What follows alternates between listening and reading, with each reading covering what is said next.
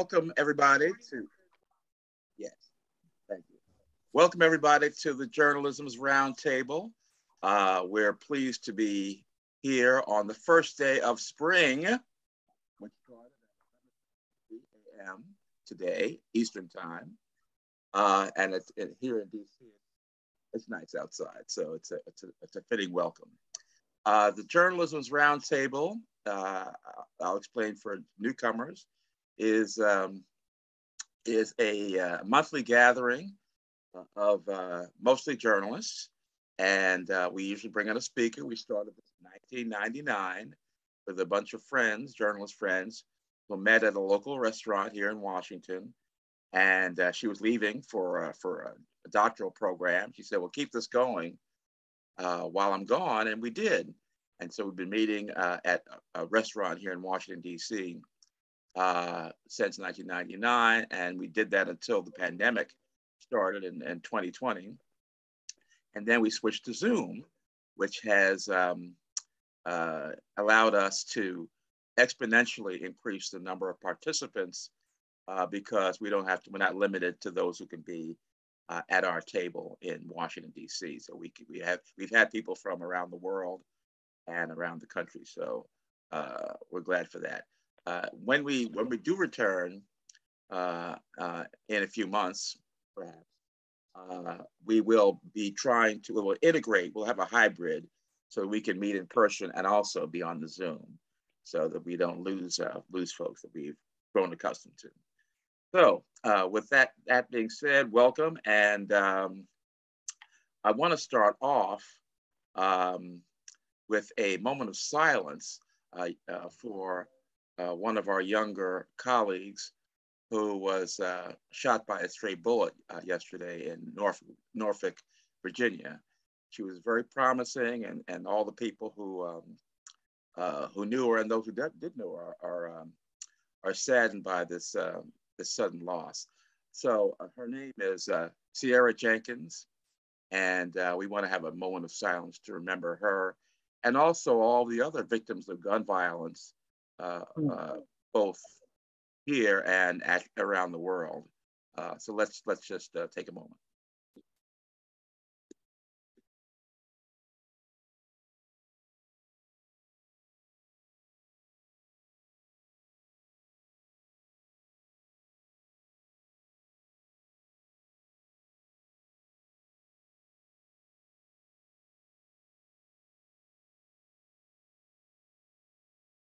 All right, thank you very much. You know, the opponents of gun violence have often spoken about how no matter how bad things get, the problem, they are hoping that the media can find new ways to write about this and to make the public more aware of the need to do something about this. So let that be part of her legacy. All right. Now, I wonder if Paul Berry is here. There he is. Okay. In addition to our moment of silence, we also lost for Sierra. We also lost some other folks who have served our profession and our nation and our world as well. And one of them was Renee Poussaint, who was an anchor here in Washington, but also worked for CBS News and ABC News. And we're having services for her on Tuesday here in Washington. And we have with us to say a few words about Renee, her longtime co-anchor here on Channel 7 in Washington, Paul Berry.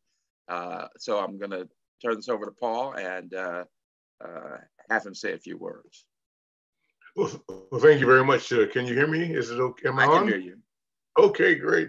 This technology didn't exist when I was on television back in the dark ages. So I'm learning how to operate all of this, and I'm quite surprised by it, because it'd be wonderful to have whatever we're using now. Back then when I was doing news, I could have done it from my home, but who knew? At any rate, I'm Renee was both inspirational and a great example, and I'll get back to that. But to this group, I don't have to tell you about Renee that you don't already know. She was a first in many ways, a broadcaster, level education, talent, and intellect. She actually saw you coming before you got there, and that made her very exceptional. She was wonderful to work with. In the broadcasting industry, I adored her spirit, and her unbridled love for humanity. She was a friend aside from a colleague. She was there for my wedding. She was there, as some of you may have seen, when I had my first child 34 years ago. She announced it on Channel 7 at 11 o'clock news and didn't know where to go with it. It was wonderful. I have a copy of that, of course, and it reminds me of not only that time, but how long ago it was. And she was a friend. She knew how to be a good friend. She hung around with us for our kids, and when they needed some inspiration, she was always available. But she was also a very, very private person. If you didn't know her, and if you weren't someone who came around all the time and saw her, you weren't likely to get invited. She appreciated being public when she was on television, and being private most of the time. Her husband, Henry, professor at Temple University, is very obviously very saddened, and I've been in conversation with him. Her funeral will be Tuesday at church in Washington. I presume most of you all know that already. Despite all of her exceptional gifts, Renee was limited, as so many of us are, by our birthright as a Black woman. Imagine Renee as a man with all of her wonderful gifts. If she were competing on a level playing field, I hope that she's found such a place. There's no limits to what she was able to do. But that's not the case for her or for any of us in this dimension. We must strive for it and believe it can be attained. I hope that it will be obtained. I adored her, loved her, and going to miss her. And I think if you have not had a chance to read her bio, please do. It's very impressive, from her training in Paris, her family, the background of her family. And she still asks about, a Black named Poussin. I said, hey, take what you can, do what you can, use what you can. And she said it's very interesting to hear her explain her background. So I appreciate having a chance to just stop you for just a second to make you remember Renee Poussin and all the goodness that she did in our nation's capital. She was a real dear friend to work with. Learned much from her, and we'll miss her. Miss her great. I'm very surprised that she left us so soon. If you don't know, she suffered from lung cancer, but you'd never hear it from her directly. She just didn't spend time talking about those things. She refused to have any children, not because she couldn't have, but because she didn't believe that this world was worth bringing children into, based on the way it was until it changed. Unfortunately, life or lack of it caught up with her before she decided to have any children. But I would have loved to have seen that as well. So thank you for remembering her. And by the way, you also can't forget that after she left her anchor job, she and Camille Cosby started this project in which they were recording the memories of our African American elders, and had amassed quite a collection. So we want to remember her for that too. She wanted us to remember our heroes and sheroes, and she helped in that. And she also did some documentaries as well. Good point. All of that's there. Yeah, and it's all available to you. All you have to do is, if you're interested, you can go and look. I think you'll be pleasantly entertained and educated by Renee, because she had that capability. But thank you for the opportunity to talk to all of you, and God bless you. I stay away since my stroke about 3 years ago. I'm not as glib as I thought I was, and so I don't find words coming as easily as they did. I just sort of celebrated my 78th birthday, although I probably look more like 45 or 50. At least that's what I tell myself. God bless you all. Good talk. Richard, if I could say yes, a couple words. My first job out of grad school was at Channel 7 with Renee as the anchor, with David Shoemaker, and also with Paul Barry. And Paul's being modest. He and Renee put up with a lot of crap from the then owners of Channel 7. There was almost a type of apartheid that was going on at that station then. And we had like a bunker mentality to link arms, hold ourselves up. And that was at every level, from the anchors to the desk assistants, trying to survive in that environment. Even though we were working in Washington, D.C., you wouldn't know that we were working in a majority Black city from the way that the management would treat us sometimes. We got a lot of support and guidance from Paul and Renee, and they conducted themselves with a lot of class and grace to show us how to navigate those troubled waters.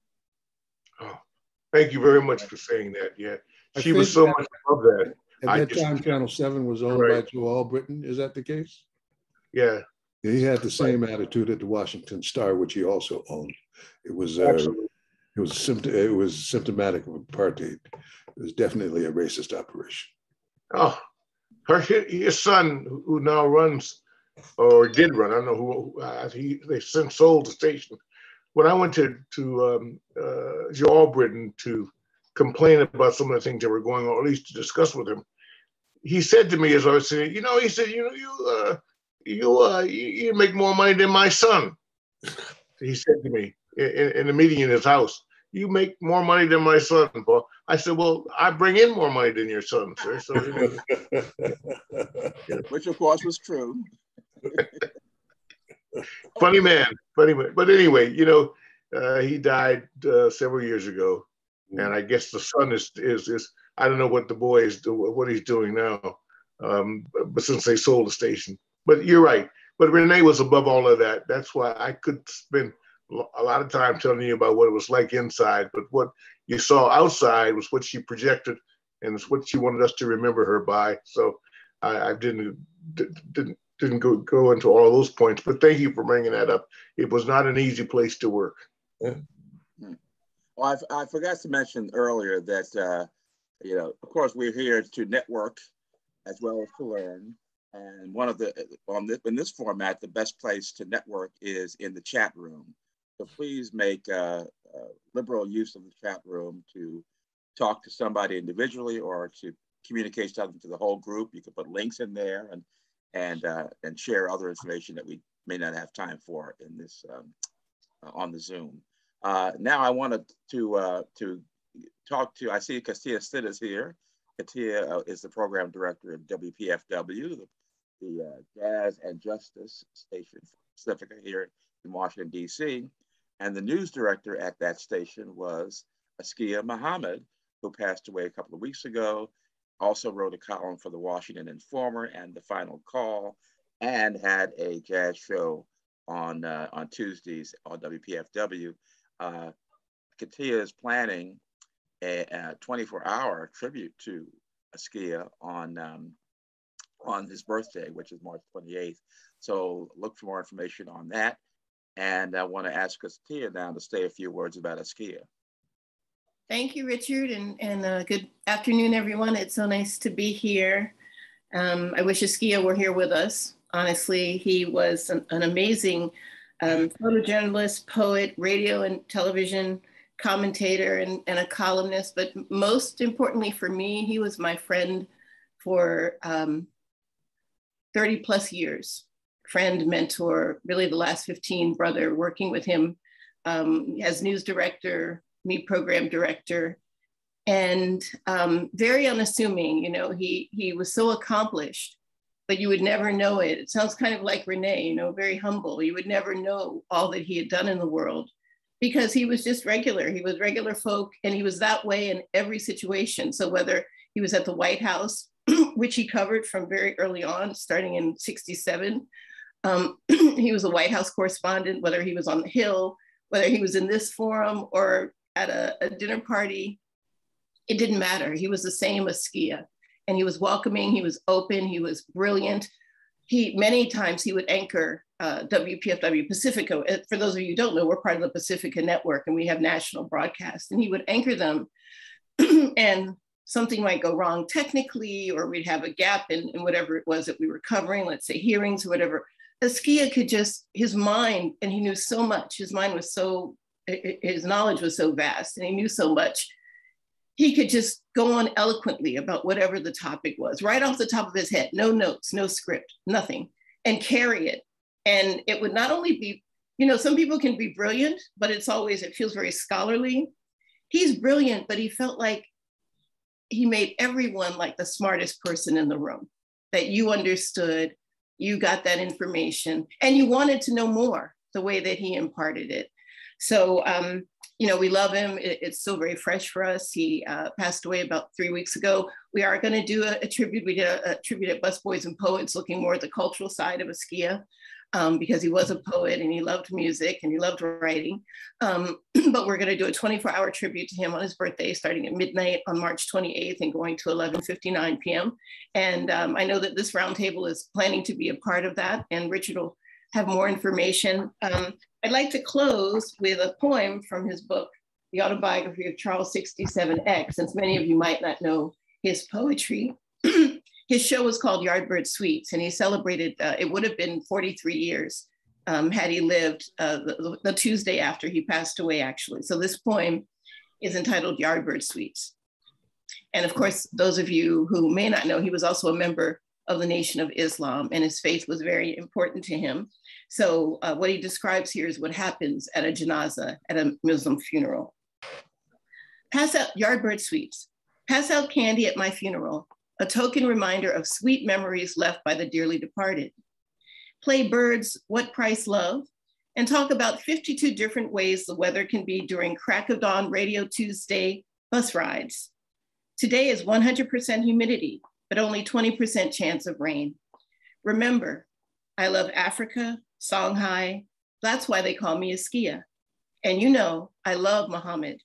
And tell them I tried to practice the golden rule. And at the end of every program, he would say, don't do anything that you would not have them do to you.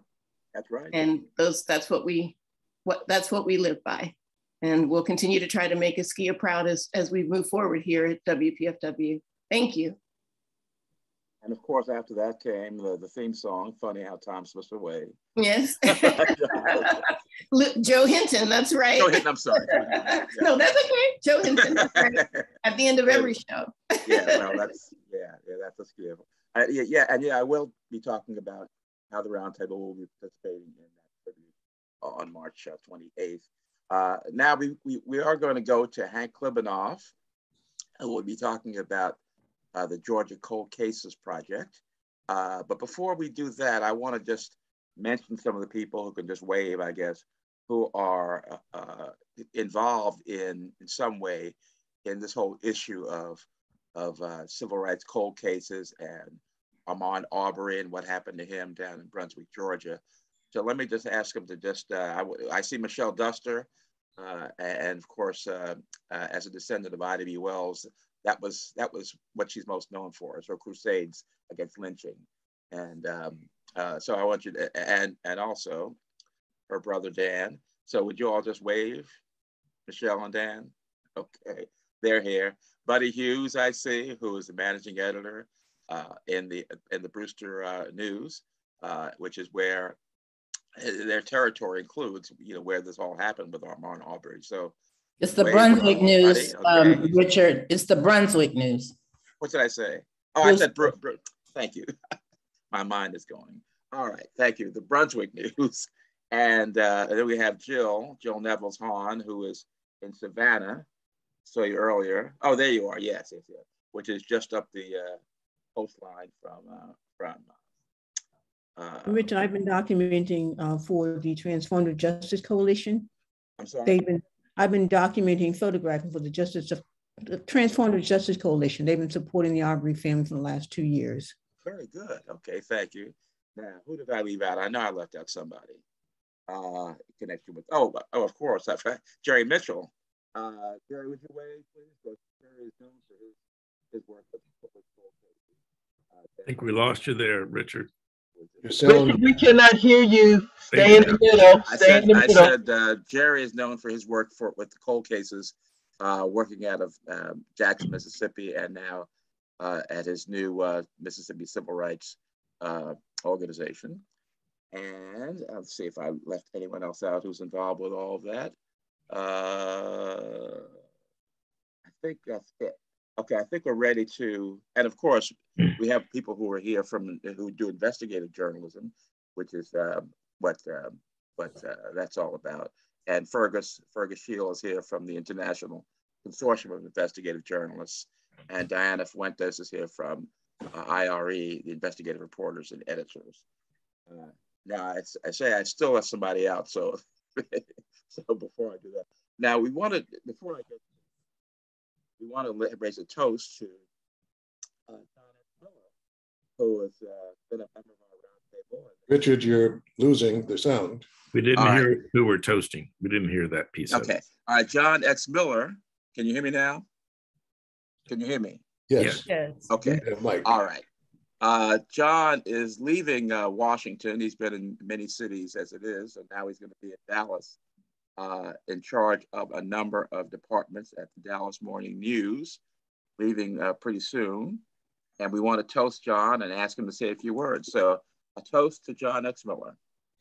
Here, here, John. Thank you. Thank you so much. Thank you so much. Okay. Yes, headed to Dallas Morning News as the senior editor for sports, entertainment, and business, with a focus on DEI in the newsroom. Leaving the Undefeated / the Anscape. And you know, one of the reasons is I really wanted to get back into the newsroom, right?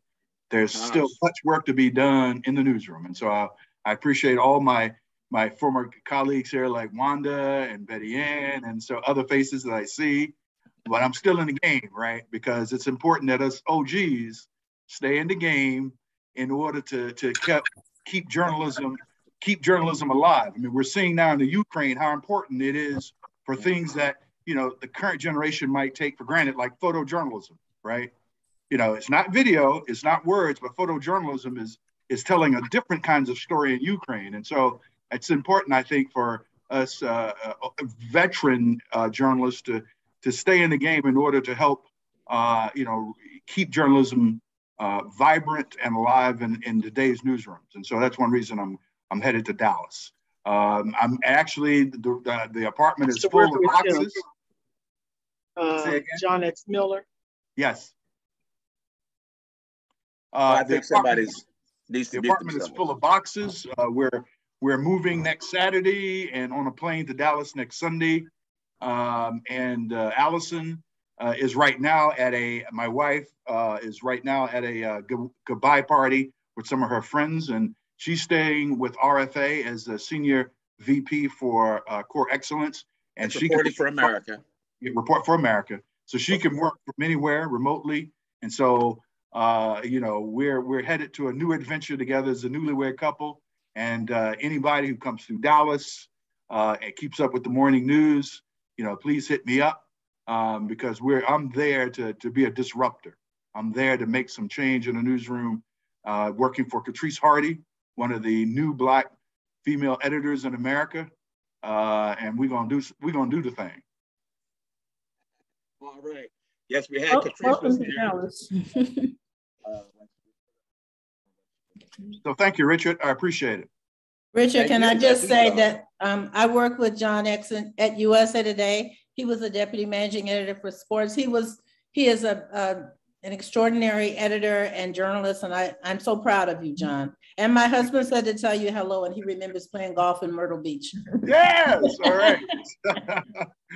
All right. Thank you, Wanda. I appreciate it. And this is Bobby Bowman, and I just want to agree with everything Wanda said. Hey, Bobby. Thank you, Bobby. Hi, John. This is Beatrice. I live here in Texas, in Dallas, so I look forward to meeting you. Yes, Patrice. Look, you know, soon as we'll be on the ground next Sunday. Right. So, you know, look me up. Once I start at the morning news on April 1st. Okay. Very good. Very good. Thank you. Never mind that it's April Fool's Day. Richard, I know this can't go on forever, but it's Rochelle Riley, and I just needed to say something too, because I'm so thrilled that one of our old Gs is going back into the newsroom. I see several folks who have gone through the Dallas Morning News, John Yearwood, Vernon Smith. Yep. Tell you that this is Dallas's gain and journalism's gain. And John X, I'm so proud of you. When I was at the Detroit Free Press with John, my anniversary at the Free Press was 9/11, which is also John's birthday.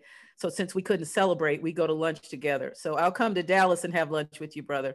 But thank you for what you're doing. Thank you. Thank you, Ro. Thank you, Ro. I'll pass that on to Allison as well. John X, I love you, brother. I'll see you in Dallas. Yes, sure enough, Fred. Asset to that great, will be great newspaper, thanks to its executive editor. Good choice. Yes, it will be great again. Yes, indeed. Well, all right. All right. Thank you so much. Okay, well, thank you all very much. And since Bobby spoke up, I want to thank Bobby again, because the subject of this roundtable was her idea. So I'm glad that we were able to follow through. Thanks, Bobby. So now we will go to Hank and his presentation. He's got some other people I wanted to introduce. Newton Collier. It's Newt. Yep. And we mentioned in connection with Sam and Dave a few minutes ago. And Colleen McMillan. Is it? Colleen, where are you? I don't see her yet. Okay, well, if we don't see her now, we'll say hello later. All right, take it away, Hank. Yes, can you share the screen with me? I mean, the hosting, please, co-host. Okay, let's see. I'll take care of it, Richard. Okay, thank you, Benita. Thanks, Benita. Okay, it's ready to go. Okay. Make sure you bring up whatever screen you want to share first. Yes. All right, thank you. That's going to be it right there. And all right.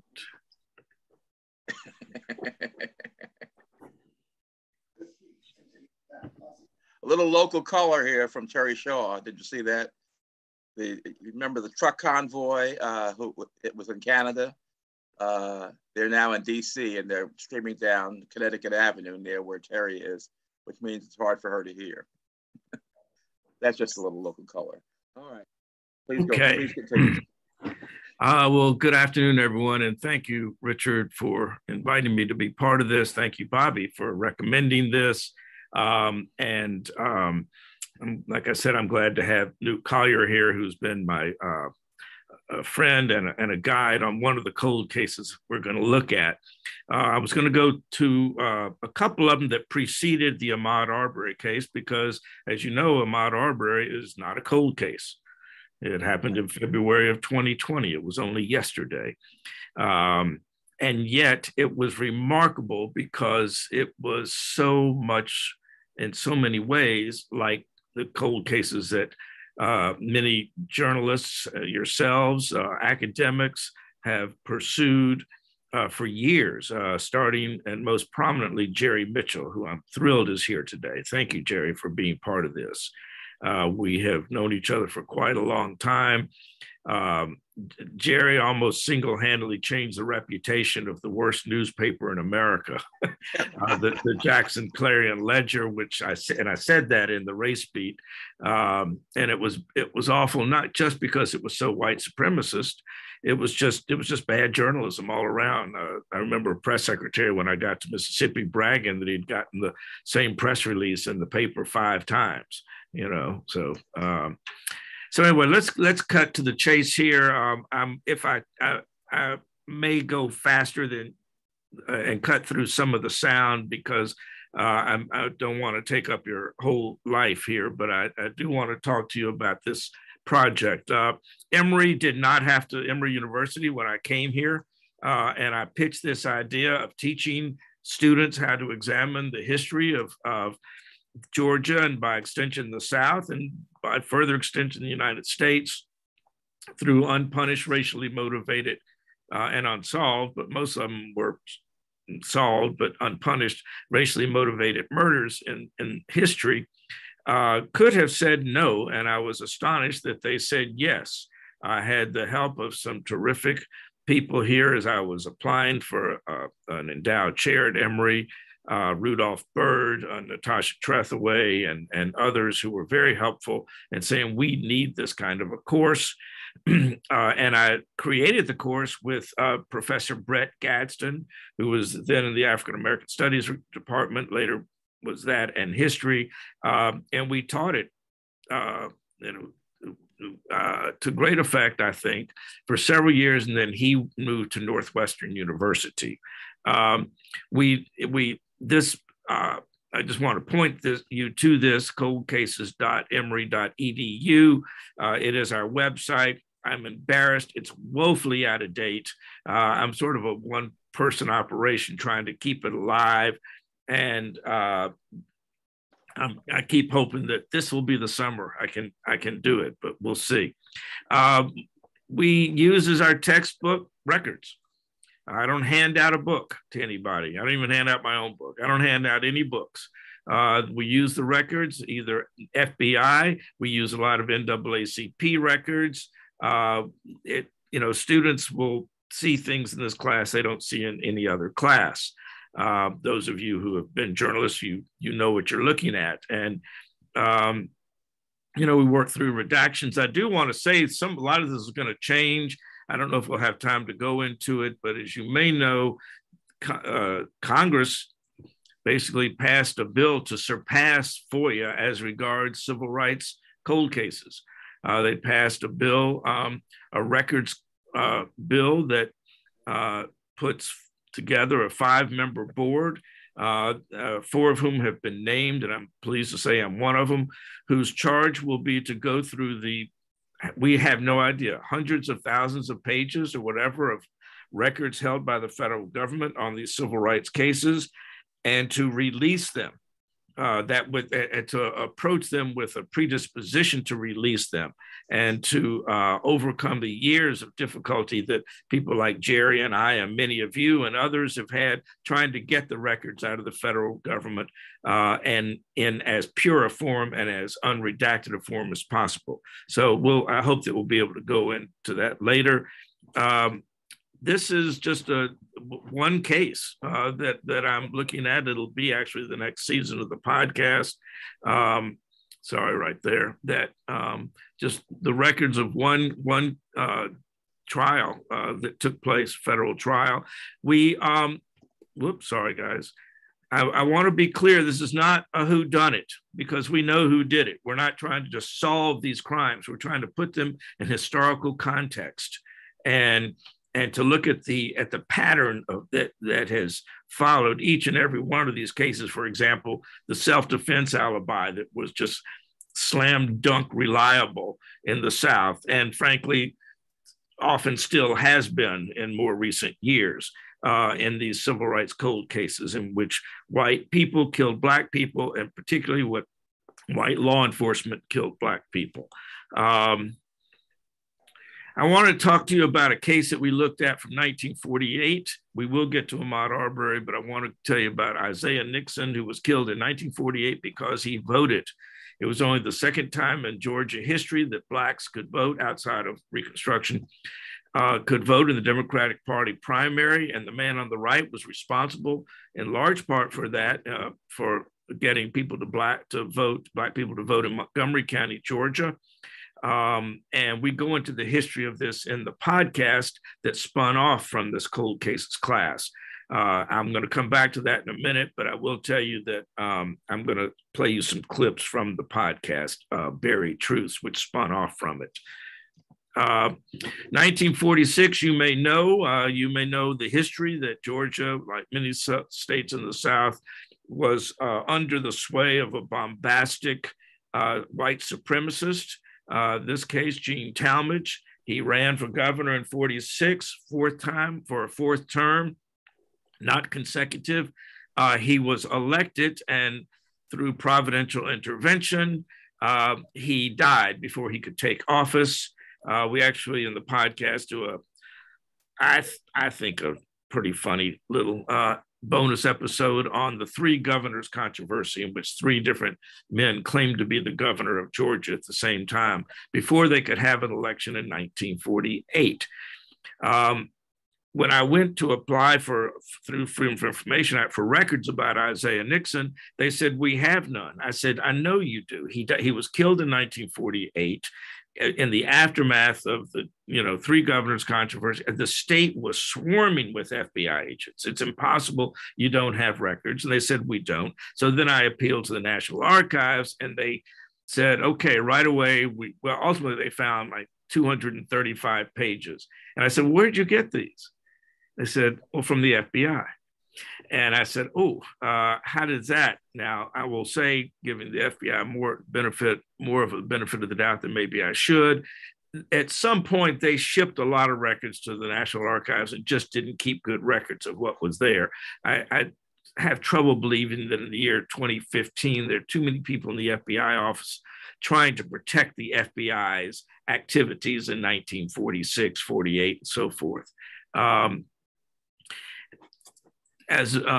In the aftermath, let me tell you what happened whoops, that was not good. Can you see the whole thing? Because I have a little strip across the top that's blocking some of this. Yes, I can see the whole thing. Okay. Okay. This is, as many of you will recognize, a tear sheet from the Pittsburgh Courier. After what happened in 1948 was Isaiah Nixon was among a handful of blacks who voted. And at the end of the day, two white men showed up at the farm that he and his mother owned, 59 acres, where he and his wife lived with his mother and with their 6 children. And he was inside the farmhouse, and 2 white men showed up, 2 white men he'd grown up with. And those of you who know the South, know the Gothic nature of the South, may not be surprised to know that these 2 white men who had come to either muscle Isaiah Nixon or kill him had known him growing up. As Isaiah Nixon's mother said, they had lunch in our house, in our farmhouse. That's how can they come kill him? But they did. They asked him if he voted. He said, I reckon I did. They said, who'd you vote for? And it wasn't for Talmadge, Herman Talmadge, in this case, running for the seat his daddy was not able to take when he died.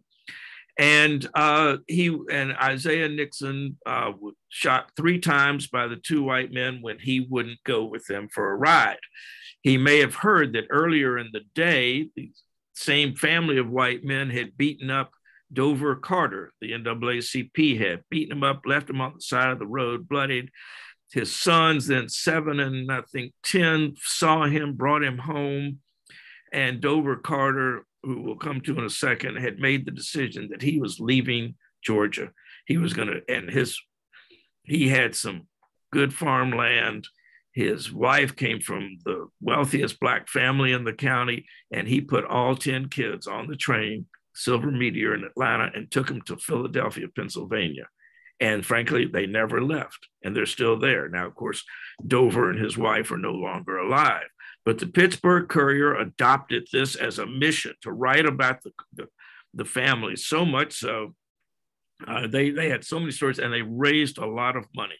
And this is one of the highlights, I think, of the podcast, is how they raised enough money that they were able to build the Nixon's a home, not there in Austin, Georgia, but in Jacksonville, Florida. This is the family taken by A.M. Rivera. Many of you may have known him at North Carolina Central University, but he also freelanced for the Pittsburgh Courier. This is Isaiah Nixon's mother. This is his wife, holding their 13-day-old son. This is right after he's shot. Isaiah is shot and killed. And this is the person who is the primary voice in the podcast, Dorothy Nixon Williams. And she's phenomenal. She was so amazing on the podcast without ever trying to be, that when she walked out on stage, here in Atlanta, in a room of 400 people who knew nothing about her but what they had heard on their earphones, she got a standing ovation. That was so powerful, she and I were crying, and we had trouble proceeding with an interview after that. But Dorothy Nixon Williams, 6 years old here, and all of them witnessed their father get shot and killed on that day. I do want to say this photograph, Mrs. Isaiah Nixon's widow, Sally here, lived long enough for me to give her a gift of it framed after I finally found it. She was at 90, I think 5 or 96 years old. Our research is very dangerous. And the reason I say that is that if you look at the ladder here, you will see that it's about to topple over. And I'm yelling to the student, Lucy, get down. I cannot have one of my students falling and cracking their head on a filing cabinet in rural Georgia. It just doesn't go over well. We were looking for records related to the killing of Isaiah Nixon. Sure enough, this student who happened to be a water polo star, she's like Spider-Woman, she got up there, she didn't come down, she got up there and found in that box, found records, indictments of the 2 men who killed Isaiah Nixon. It didn't matter, there was a 15-minute trial. It was almost as if it were 15, it wasn't much, and the 2 men were acquitted. But we went down there. Now, let me tell you what happened after Isaiah Nixon was killed. His family buried him. They buried him at Old Salem Cemetery, a remote cemetery, black cemetery in the woods, a clearing in the woods at the end of 14 miles out of the town and at the end of 3 miles of a dirt road. When they left town, go to Jacksonville to live, and when they finally felt it was safe to come back, they could not find his gravesite anywhere here. They looked, and they came back every year to help clean that cemetery, and they could not find his gravesite. Someone finally put up a marker here just in honor of him, a wonderfully decent thing to do. People relate it to the Northeastern Law, Civil Rights and Restorative Justice Project, but no one had been able to find it.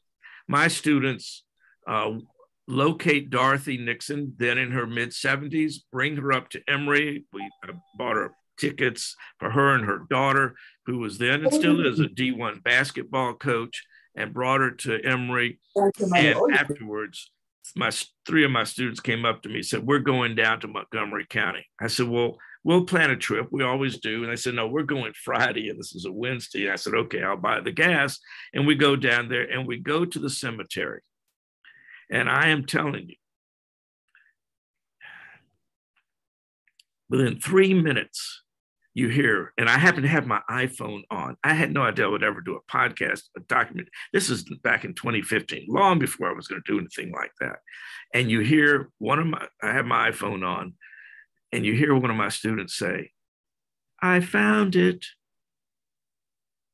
And sure enough, she had found Isaiah Nixon's gravesite. And I'm going to explain what happened. He was buried here, and never was there any marking on this. The only marking was up here. It said father.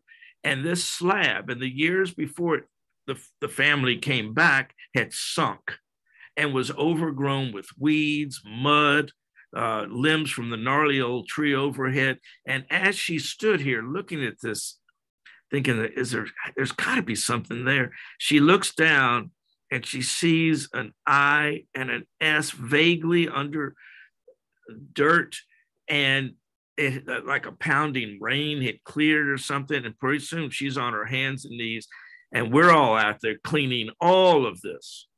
And I had bottles of water we cleaned it with, and this is what we found. And we called Dorothy Nixon and told her, of course, that was a very tearful conversation to say after 67 years, her father's gravesite had been discovered. And she came up there in the next 2 months after that, it was in the Christmas season, and saw her father's name for the first time. I don't have time to have you hear this little talk that she gave afterwards. It was mostly complimentary of my students, but it was a phenomenal moment for her and for her children and her husband. That in turn led to this man, Keith Johnson, reading the story of how my students had found the gravesite. And he had for 3 or 4 years, had been trying to do something very important, and that is to apologize to the Nixon family for what his uncles had done. The two men who killed him. When Keith Johnson Sorry, here we go. arrives, he's understandably nervous. Did you hear that? Sure. So nice to meet you. You look like you were a hugger. Thanks for meeting me. I really appreciate it. Could you hear that? Yes. Okay, thank you. Yeah, we hear you. Okay, and he went on. I'm not going to go through the whole thing because I'm afraid I'm going to run out of time. But he did apologize on behalf of his whole family for what his uncles had done back in 1948, and he did also apologize to Isaiah Nixon's widow before she passed. That became the first season of the podcast Buried Truths.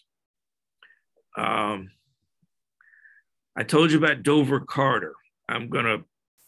His family has family reunions in Georgia or various parts of the country every year, and they've been kind to invite me to several in recent years. Here's his son, Aaron, who was 7 years old when he came across his father brutally beaten. Okay. Now I want to play you a little something here. A few minutes later, we arrive at Live Oak Baptist Church in Mount Vernon, Georgia. It's a sweet country church with a small cemetery behind it. And as we walk to the gravesite of his parents, Dover and Bessie Carter, a chorus of crickets and cicadas greet us. Now, Dover Carter may have fled Alston in fear, but Aaron says his dad always wanted to be buried back in Georgia. He always wanted to be here. He's where he wanted to be. Dover Carter lived to age 81, almost 40 years after that fateful election day. And his wife, Bessie, well, looking at her headstone, I was able to do some fast arithmetic, and I smiled. She was born in the year 1910. And she died in 2009. My goodness, she lived 99 years. But wait, this gets better. I need to tell you that in the time I've spent with the families of Isaiah Nixon and John Harris and Dover Carter, I've noticed many strong and similar threads. They believe deeply in God. Education is the ticket to a worthy and worthwhile life. And nothing should ever keep them from voting on Election Day. It's remarkable to learn that Bessie Carter lived long enough to cast her ballot for a black man for president, Barack Obama. Oh, I think it was one of the proudest minutes of her life. I can imagine now that, looking back when she wasn't allowed to vote. But then now she's voting for a black man. It was the crowning part, I think, of her life. Barack Obama was inaugurated on January 20th, 2009. Bessie Carter would die 5 days later.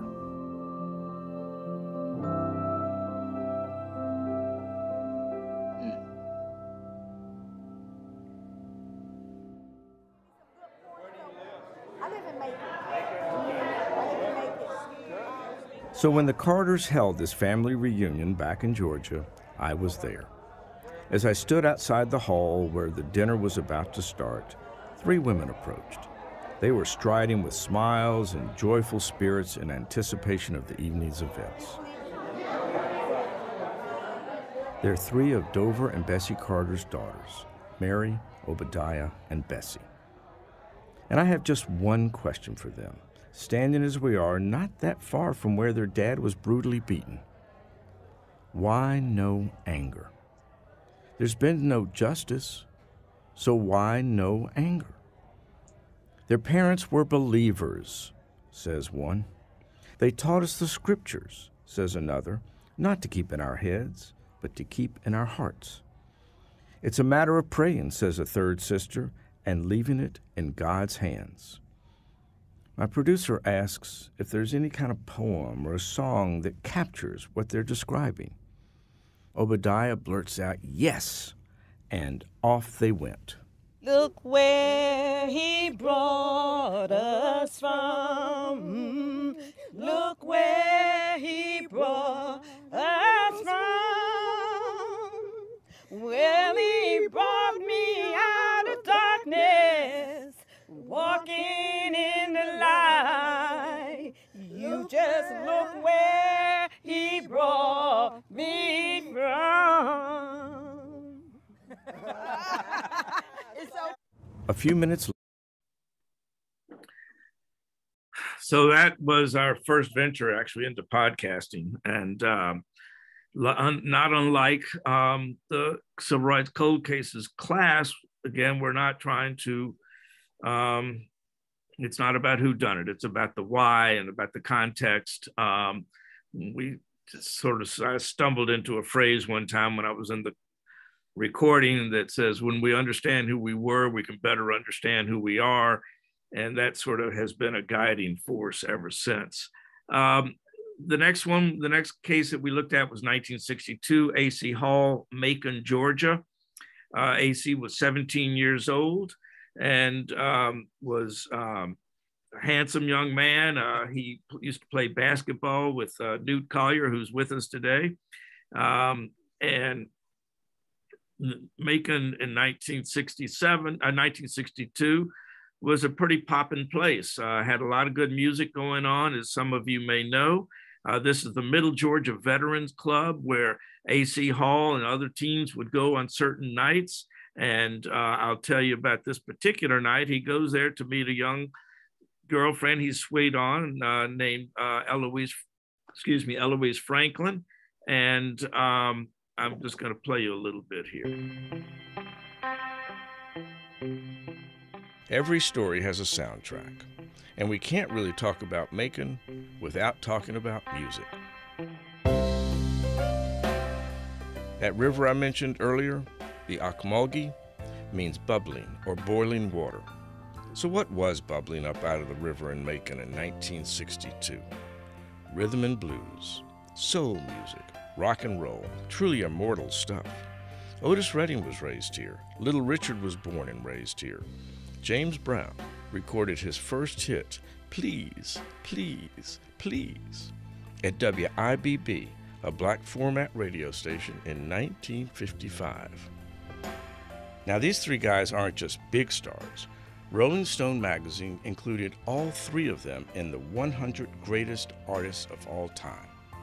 Three guys from Macon. James Brown at number 7, Little Richard at number 8, Otis Redding at number 21.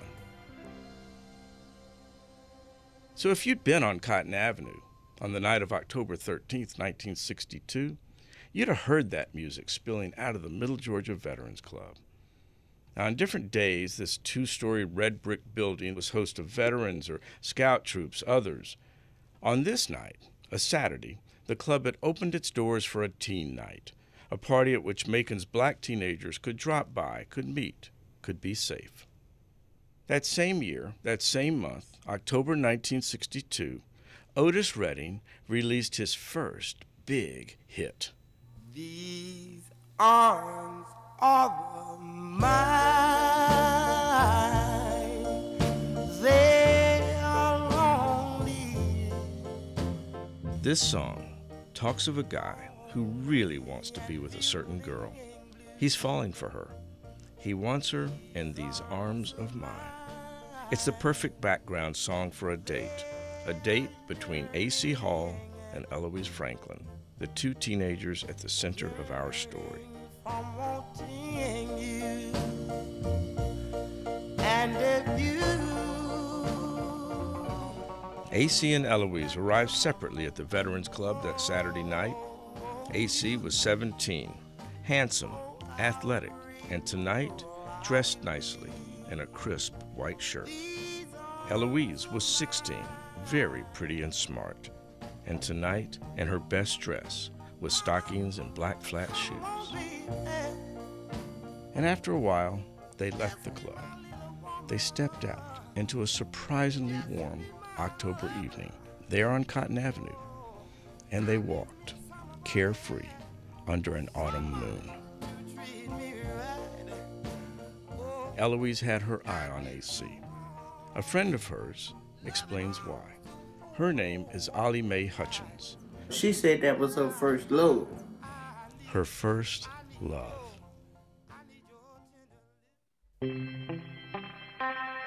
Whoops. Every story has a soundtrack. Sorry.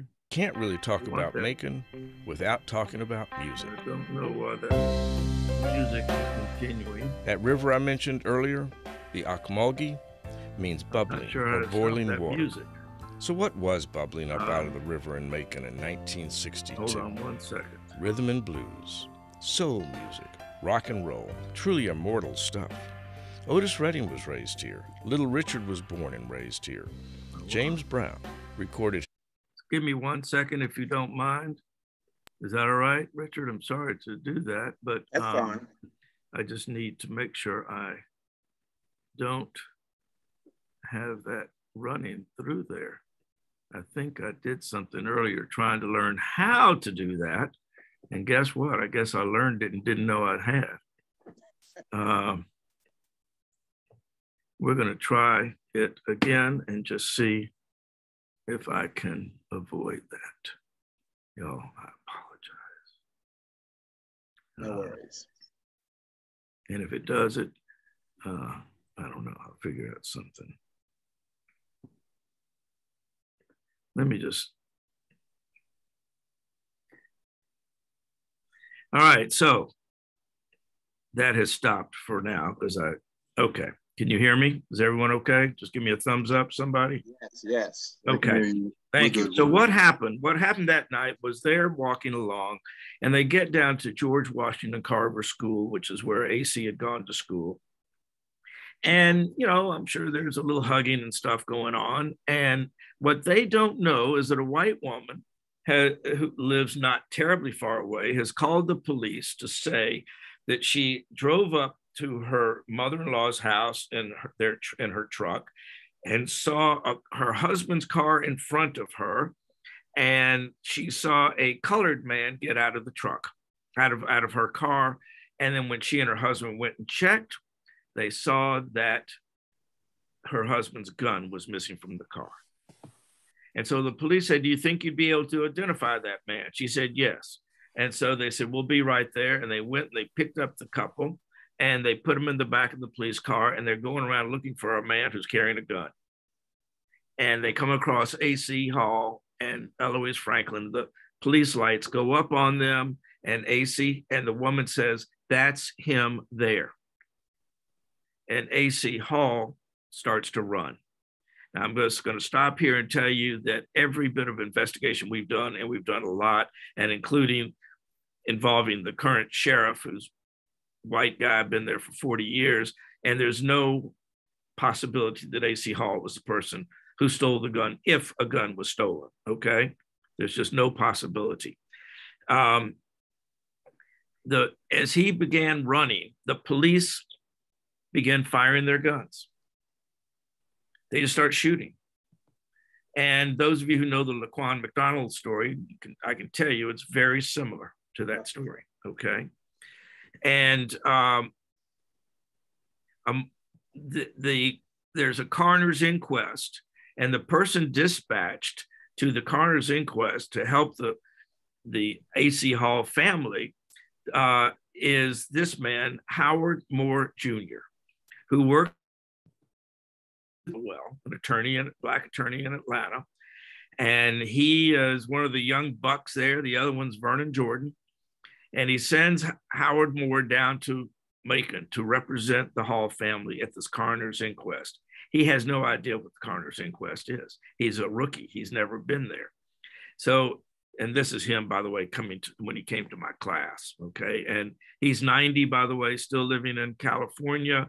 As many of you know, after he made his reputation in Georgia, he was hired as chief counsel defending Angela Davis in the Marin County case there.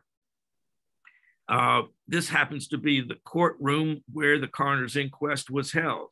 that balcony, of course, is where the Black people sat. And where they yelled out at him, "He ain't no Donald Hollowell. Who is he? He's not Donald Hollowell. We want Hollowell." But he did magnificently. They have preserved that balcony, by the way. And in the end, let me just tell you what happened in the coroner's inquest. Here's what one of the policemen said. He said, "I was shooting to the left side, just pulling the trigger as fast as I could pull it. It happened so fast that like I was scared when the man turned. I wasn't hardly aiming, just pointing the gun at him and firing." So there, the police officer's defense was that A.C. Hall looked like he had a gun. He was going for a gun. The story changed from that, and he had turned and was aiming and was shooting. And the coroner's inquest, 5 men, white men, all 4 of them born in the 1890s. Okay, that's how this is 1962. They listened to the testimony. Now, let me tell you about the advantage that police officers had in Georgia. It's astonishing. In Georgia, if you were charged with a crime and you were a police officer, you got to sit in the coroner's inquest and hear all the testimony against you, or the grand jury and the grand jury. You got to go into the grand jury and hear all the testimony against you. And then having heard all that, you got to give the last statement. And guess what? You could give that statement without being sworn in, which of course means you can just make it up, and without being cross-examined. And that was the law. And that law, by the way, lasted in Georgia until 2016. Okay. Now, the coroner's jury, despite that, was so apparently appalled by this testimony from the cops. They kept contradicting themselves and everything, that they went beyond the call of what the coroner's inquest is supposed to do. And they said in their final statement, in our opinion, this was murder. Okay.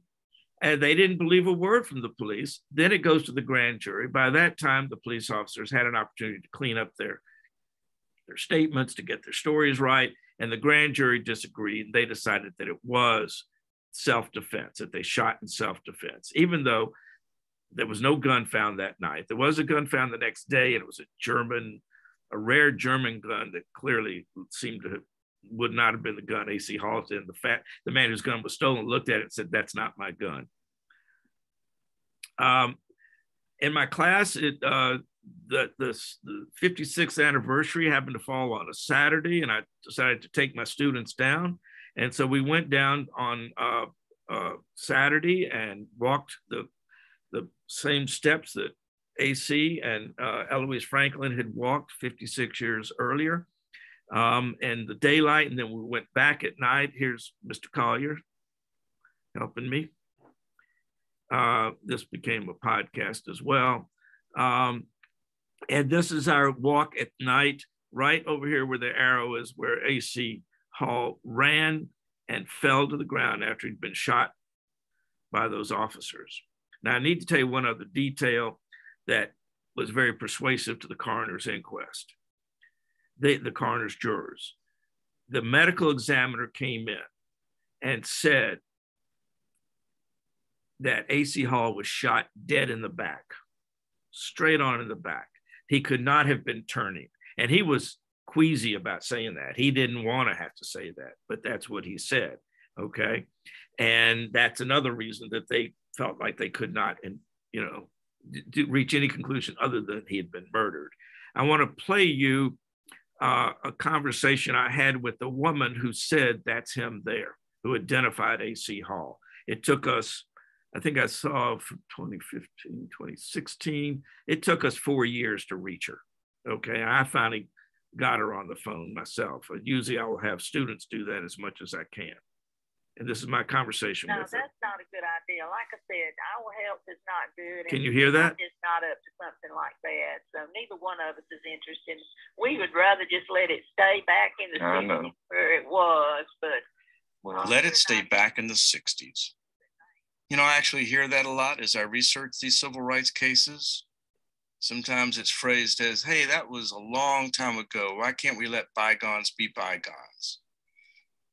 You know, at this point, I'm feeling I've got one more question I can ask before she cuts this off. Yes, it was. It had to shake you up a lot, you know, and I know one question my students are asking is, when that happened and when you said that's him, did you have any idea that the police would just start shooting, you know? Heavens no, why would I? I mean, you know, I had no idea whatsoever. So, but like I said, that was a long time ago, and I just rather not discuss it. So, as this conversation comes to an end, she added this. I don't want to talk about it because honestly, I don't want to talk about it. I don't think I should have to. It's been closed out and settled, and I don't see the point of bringing it up again. Right. Okay. You know, I have to tell you, there's a part of me that really does want to let this thing go, to just leave it right there. But then I think about A.C. Hall's mother, Curly Hall, and his grandmother, who died brokenhearted, and his girlfriend, Eloise Franklin, who lost her first love. For them, and for A.C. Hall's childhood friends, people like Newt Collier, who A.C. could out-dunk, and Vivian Butts, who always felt A.C. was looking out for her. And for the church members, like Pauline Thomas, who found A.C. to be a respectful, sweet kid. And for Hall's attorney, Howard Moore Jr., who never knew A.C., but was brilliant in giving A.C. a presence in the courtroom. For all of them, this was never closed out and settled. They were never able to let it go. So not to be mean or hurtful to Doris Hopper, but I'm thinking she needs to know this. Well, that's fine. From your perspective, it's closed out. From the family and the friends of A.C. Hall, it's not over. That's the only thing I would say. That's up to them, but from my point of view, mine's done with it. So another person no, that's not a good that I spoke to, I had called his sister, and that is the son of one of the two police officers, because the policemen are both dead now. And I tried to reach the sister. This guy ends up calling me, and we had what I would think was just an amazing conversation. And by the way, all these recordings, they both agreed to let me record them, you know, because they thought, he said, you can record me. She said, yeah, I'm not going to say anything, but whatever it is, she said. And all the details are all based on things we found in the record. So if you don't mind, this is Mr. Kenny Durden. My dad was a fine, upstanding man, a good, honest man, and he worked every day of his life to support, you know, his family. And I know what kind of man he was, and I just don't believe he done anything wrong. I talked with him later in life after I grew up, and I think what he done in the line of duty. I don't think he done anything underhanded. He was protecting his life is what he was doing. As that last statement suggests, the story that Kenny Durden got from his father is roughly the same story you've been hearing from the police and the Hoppers, with a few important differences. In Kenny Durden's version, A.C. Hall had a gun, and the shooting took place while officers Durden and Brown were chasing A.C. on foot. The lady that the gun was stolen from, she identified the guy, and when he ran, they got in a foot pursuit with him, and that's when my dad said that he pulled the gun out, and that's when he was shot. Right. I really believe what he told me to be the truth, and nobody will ever make me believe otherwise, and I don't think I'm being biased just because he was my dad. Right. I just know him. But now, there was something I needed to tell Kenny Durden, something he didn't know, and it concerned that report from the medical examiner. Was when the medical examiner came in with his report, and it showed that the young man had been shot right in the back.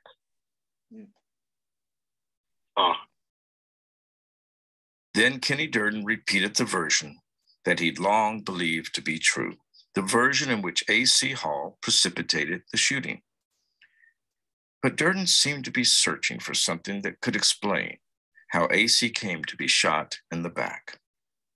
Well, my dad said that he was running and that he reached in his back pocket like he was reaching for a gun or like he was turning to shoot or something. And that's when they fired. So I don't know.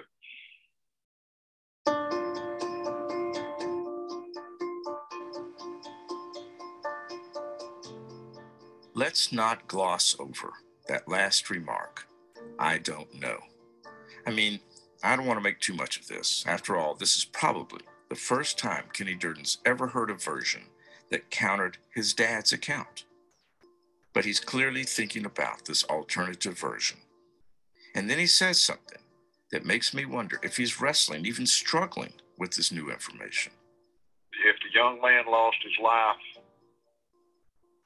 any other way than that, I'm terribly sorry. I mean, I'm sorry the young man died anyway. My dad was a fine. I do want to play one more clip from that interview because this project tries to examine racially motivated killings, but my students and I wrestle. We don't often know the motivation, how much of it was racial and personal in that sort of way. And so in this case, because I don't know enough about Durden or the other Officer Brown, we are reluctant to say this was a racially motivated, but I am prepared to say, and maybe this is just my growing up in the South and seeing it in everything I know for 72 years, that these white police officers were racially conditioned to shoot that black kid when they would not have shot a white person. Yes. So I come up with this racially conditioned as an explanation. And, but I don't want that to be something that anyone would ever use as exculpatory. Oh, I keep thinking of Officer Krupke and West Side Story, and these guys saying it's just the way we was brung up, I mean, we was brung up this way, this is not to be exculpatory. But here's why I'm glad I don't. Let me just play this last thing here. Now, we've talked about racial conditioning that Georgians like Brown and Durden and the Hoppers were typically surrounded by and subjected to in their young lives. But we've not had any indication of the racial attitudes of the two officers who shot A.C. Hall. So I asked Durden about his father's views on race. He had black friends that meant just as much to him as any white friend that he had, but he did have a stigma about black people, and I think it was to do with the way he was raised. He didn't have anything against them, but he didn't want to mix and mingle with them. He expected them to stay with their kind, and he stayed more or less with his kind. Stay in their place. So in other words, we've talked about racial. Sorry. So in other words, I didn't have to say it. Last thing from A.C. Hall. Aaron Akindo had a take that I found so uplifting. Aaron Akindo, we've been focusing had a take that I found so uplifting. This is at the gravesite of A.C. Hall. Weeks on the tragic death of A.C. Hall. And we'd really come to like this young man. We'd focused on the horrible circumstances that led to his death. This was some really depressing stuff.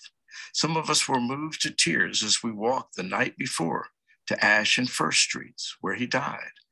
And then in the morning, as we stood over his gravesite, how, I wondered, do we go forward from here? How do we clear our eyes and see a path forward? As usual, a student showed the way. I'm going to let student Aaron Akindo deliver the benediction for this season of Buried Truths. Part of me felt weird at first last night when I was at the site of his death on First Street in Ash, because I felt like I'm here because he died. But now being at the gravesite, it's like I'm here because he lived. yeah, I'm here Kingo, because he I've lived. had a take that I found so. That is something that I feel like it does him a little bit of justice. This is Buried Truths. I'm Hank Klibanoff. So am I pushing the limits here, or can I keep going a little bit on Arbery, focusing just on 2 or 3 small parts? Please do, please do. Oh, thank you. Okay, so like I said, I was down in South Georgia working on what would have been season 3 down in terrible Terrell County. Many of you know that historically, down in Dawson County, right next to Albany. I mean, Dawson, Georgia, and Terrell County. When COVID broke big there, as you know, that was page 1. Stories that came out of there because of funerals that people went to and caught COVID. And so I very quickly got out of there and wasn't about to take any students down there. But I did decide just to cool my heels and try to figure out what would be next. And then the Ahmaud Arbery story breaks, the video comes out, and I had 5 students who called me, who had been looking for work. They had lost their internships, their jobs, there's whatever they were going to do for the summer. And so I called them all and said, "You want to work?" And they said, "Yeah." And I raised a little money, can't ever raise enough, but raised a little bit of money and was able to keep them gainfully employed working on the Ahmaud Arbery case. And many of you would know so much about the details of the case at this point. I'm not going to go over it all because I don't want to end up spend all your day, but he's hunted down by grown men, armed and in trucks and trapped and can't get out. And we are very graphic in this one. And we're very unsparing in this particular episode and season of the podcast. These were the students who worked for me. They did a remarkable job of research without even being able to go down there. And they wanted to, and their professor wouldn't let them, okay? And they wanted to even join in on the I Run with Maud. And we had some wonderful discussions about the ethics of that. And in the end, none did that I know of. The men who were, by now you've seen these pictures. I want to play a little bit here about Ahmaud from some of his close friends. Whoops. I don't know if that sound is going to work here. Sorry, guys. Nope. Anyway, he was the prankster, the jokester, the funny guy, comes through, and if you listen to the podcast, the good fellow. At the same time, you'll see a guy who was deeply troubled. If you see the episode of his encounter with a police officer when he's just out chilling in a park, it's horrifying to listen to that, to see how this police officer clearly had profiled him and was not going to let him go. And it's horrifying, as I say.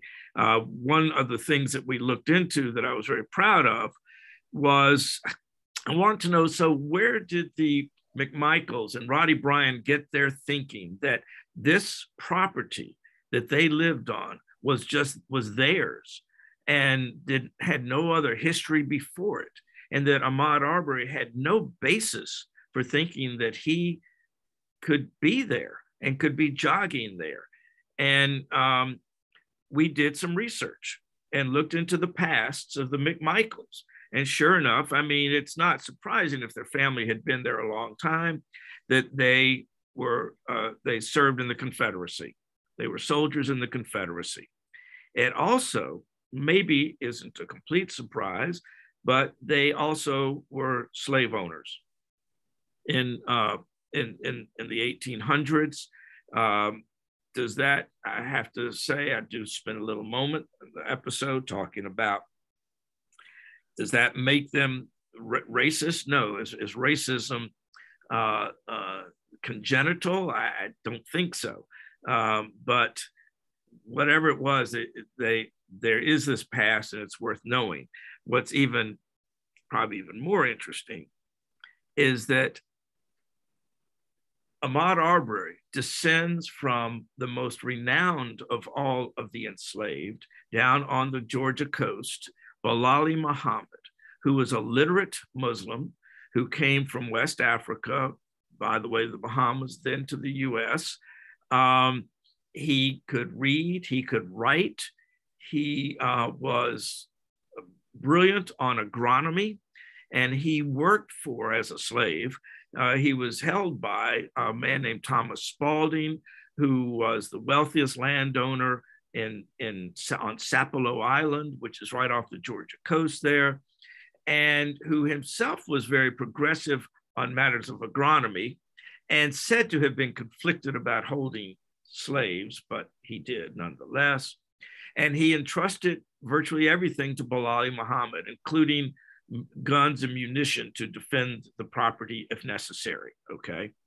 And Bilali Muhammad went on to leave behind, when he died, an Arabic, the 13-page writings in Arabic that are now held at the University of Georgia Hargreaves Rare Books Library. He's that, revered, and which puts into perspective the shock that people like the McMichaels and Mr. Bryan thought this was their land and that no one should intrude upon it. So this is a lawyer down there in St. Simons. I'm going to play a sound clip from. He wrote a piece for the Bitter Southerner that impressed me, and then I talked with him, and this is what he said. So.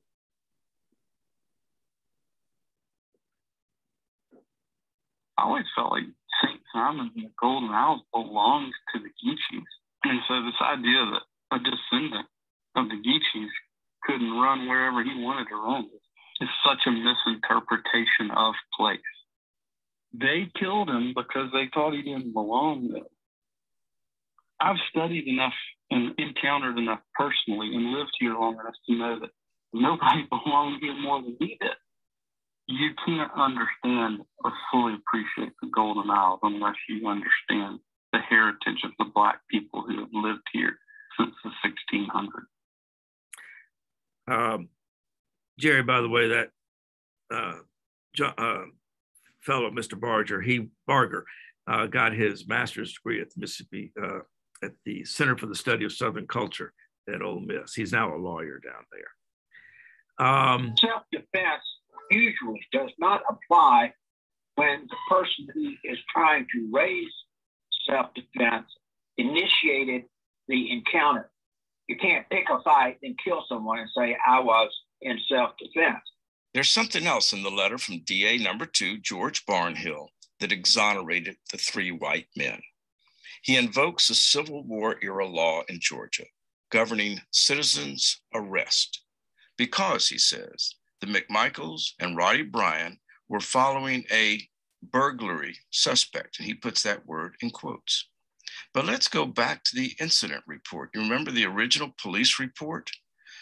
Did the police say anything about a burglary? No. In the space on the incident report where the police officer describes offenses reported, Officer Brandenberry wrote criminal trespass, not burglary, as DA Barnhill says in his letter. Well, why does that matter? Well, in fact, it could be huge. We turn to Ron Carlson, a constitutional scholar at the University of Georgia School of Law. He's an emeritus professor, and Carlson tells us why a citizen's arrest offense just doesn't work in the Arbery case.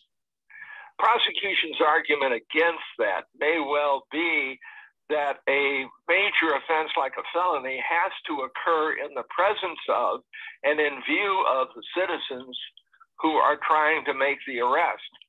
The argument by the prosecution will be that did not happen here.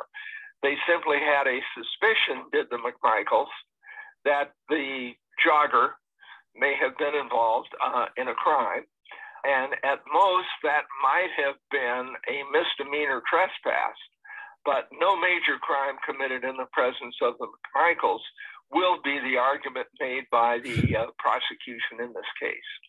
Did you hear Professor Carlson say that the felony has to occur in view of the citizen trying to make the citizen's arrest? Well, what exactly did Citizen Greg McMichael see? He saw Ahmaud Arbery running down the road. McMichael told the police that Ahmaud looked like the same man who was videotaped walking around inside the house under construction. So he and Travis grabbed their guns and went after him. So now follow this, because it boils down to this. There was no felony. So no felony, no probable cause to chase Ahmaud. And no probable cause to chase Ahmaud, then there's no defending this as a citizen's arrest, at least not legitimately. And absent that defense, the McMichaels, well, they become lawless vigilantes with nothing on their side but guns and a pickup truck. So as you know, if you follow the case, we did this in the summer of 2020 and released it this September of 2020. But you heard a lot of this play out in the trial. So because I'm having some uncertainty about the sound, and because I think I've said all I can say, what was that?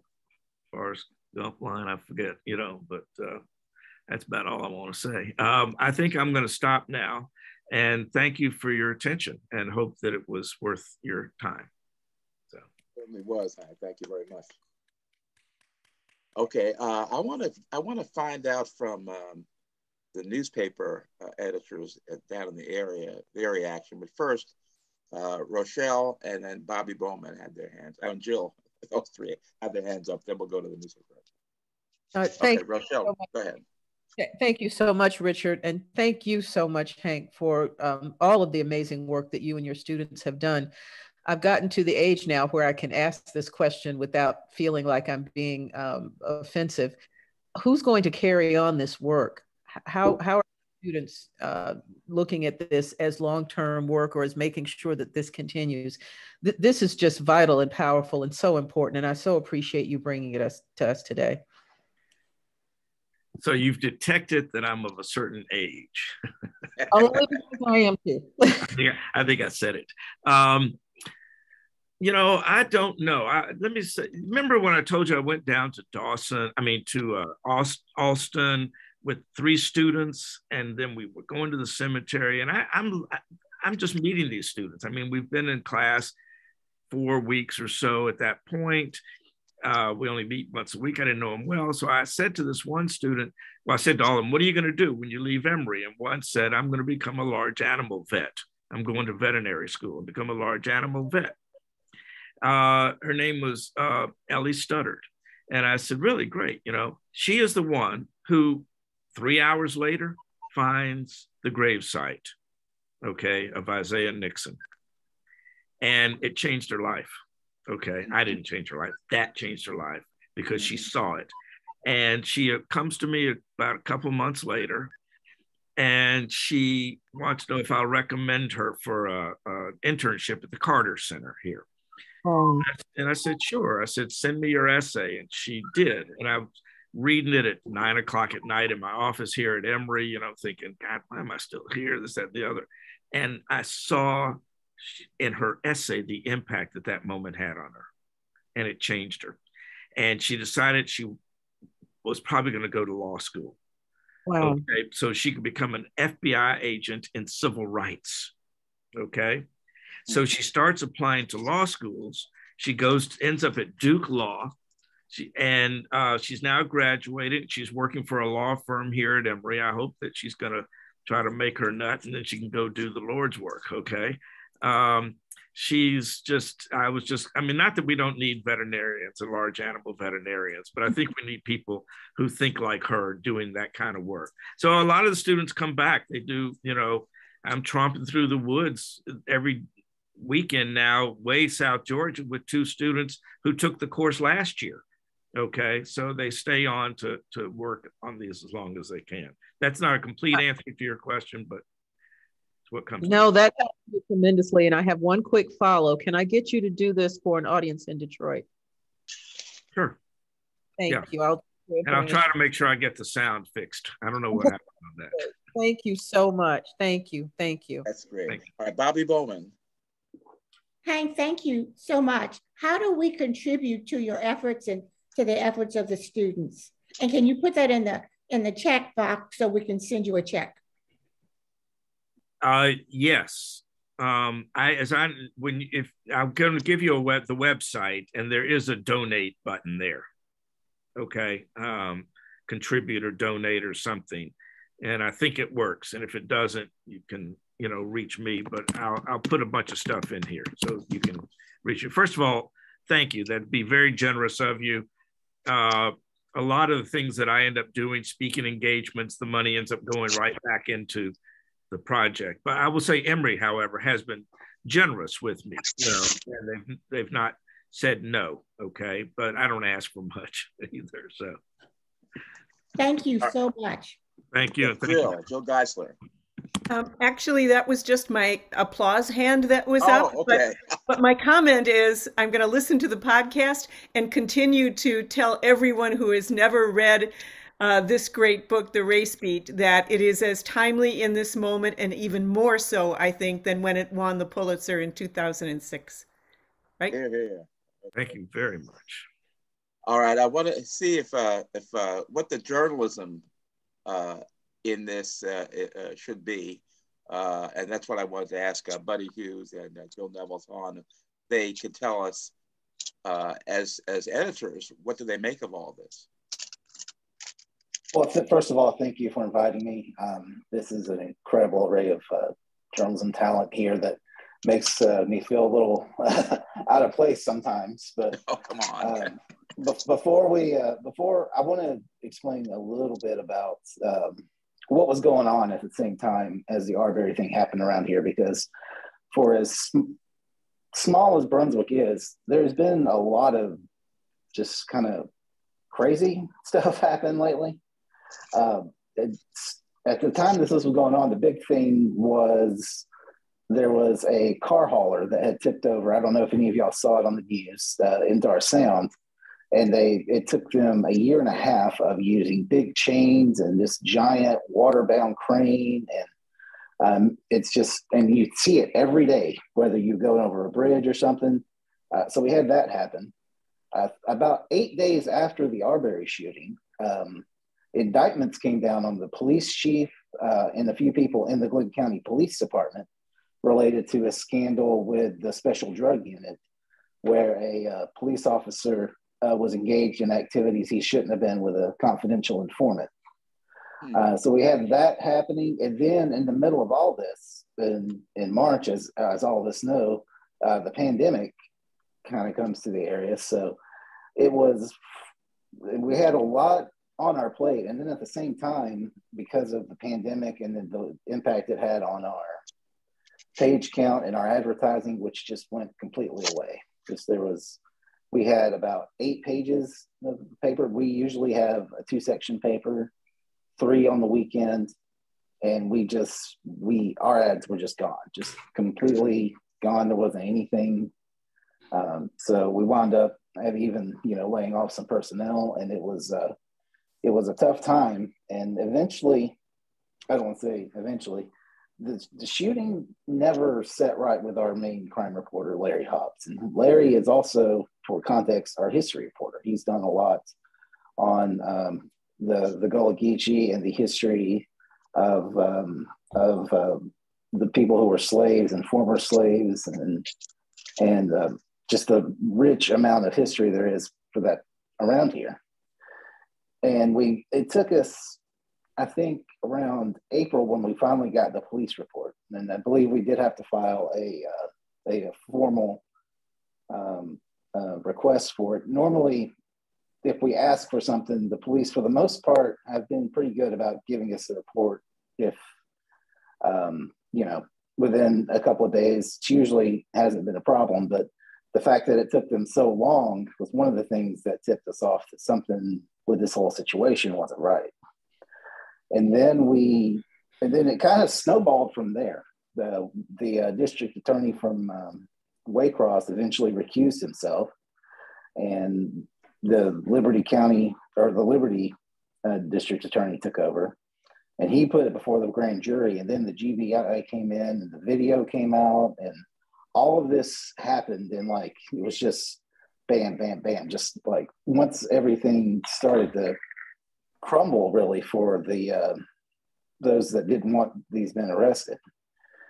And then it finally culminated at the, it was March 8th or so when the arrest or so finally took place. In a couple of weeks, Roddy Bryant was later arrested after the Michaels. So it was an interesting time, both in trying to get this done, trying to cover other big things that are happening at the same time. And I do think the biggest tip-off for us was the fact that it took us so long to get that police report. And we started digging into what happened. We got the 911 call a few weeks after we got the police report. And the most damning thing there was you could hear the 911 operator asking what he did wrong. It's like the 911 operator was like almost flabbergasted that this person was calling this in, it seemed like. But that was kind of the time frame around it. And it was all just a lot at once. And then it kind of picked up steam. And it was amazing just how quickly this thing went from someone trying to claim self-defense to them actually being charged. And the thing that has always stood out to me is Ahmaud's mother told our reporter that she didn't find out from the police. She found out from our story on the report about about the circumstances around it. So it's been an incredible just experience the last 2 years around here, dealing with this unfortunate tragedy that should never have happened. What about your readers? What have they said about all of this? We've got a lot of emails about that we should look deeper, and we got a lot of letters to the editor too. And that's another thing that kept us going was, we did keep digging, especially after we got the police report and found out what was going on. We heard a lot of feedback from people who we may not have heard from before. We are a more conservative area, but to put that in perspective, the city of Brunswick, there's two main entities in the county. There's the city of Brunswick, and then you got Glenn County, which controls the unincorporated areas, including St. Simon's Island.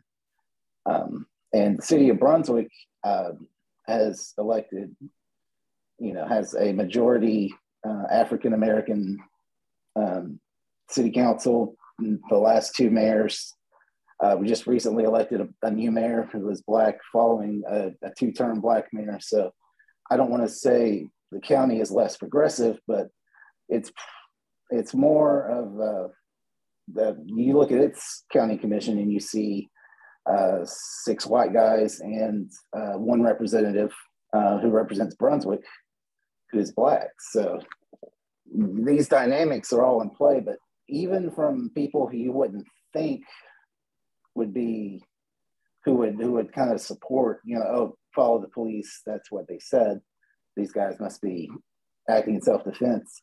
Even a lot of those people were like, you guys got to look into this. And we would tell them that we were, and we are. And I got to give a lot of credit to our reporter, Larry Hobbs, he never let it go, even though we were working under difficult circumstances, all things considered, with the pandemic and stuff. And there are probably a million things I wish I could go back and do differently. But the fact that we were able to help and bring some of this to light is something that I am proud of. Great. I think Jill had a question for you. Jill Geisler had a question about the video. Jill. Okay. Oh, just a little more on the backstory of the how that video surfaced. Okay, yeah, the video, this is something I'm still hoping to do. We haven't been able to do it yet. I'm hoping to talk to the person who leaked it, because we do know who that was. It was an attorney in town for Roddy Bryant who leaked the video. And I think he was, honestly, I think they were trying to prove that it was in I think they leaked it to try to help McMichaels and Bryant. And I don't know anyone who sees that video and thought it would help them. To this day, that has always confused me. But sometime around, I want to say it was May 2nd or 3rd, 4th, in that range in 2020. I got a call at like 8:30 in the morning, and it's like, there's this video of the shooting's been leaked online, and I looked at it, and it's one of the most horrific things I've ever watched. And yeah, we talked in the immediate aftermath to the guy who leaked it, and he seemed to think it would help Roddy, I think in particular. I don't know if he thought it would help McMichaels, but I think he thought it would show that Roddy was not involved in the shooting, that kind of stuff. But yeah, I'm still. You talking about Mr. Tucker? I'm just curious, buddy. This is Hank. Are you talking about Mr. Tucker? Yes, Mr. Tucker. Oh yeah. Well, we had one of my students interviewed him at length, and it's on the podcast.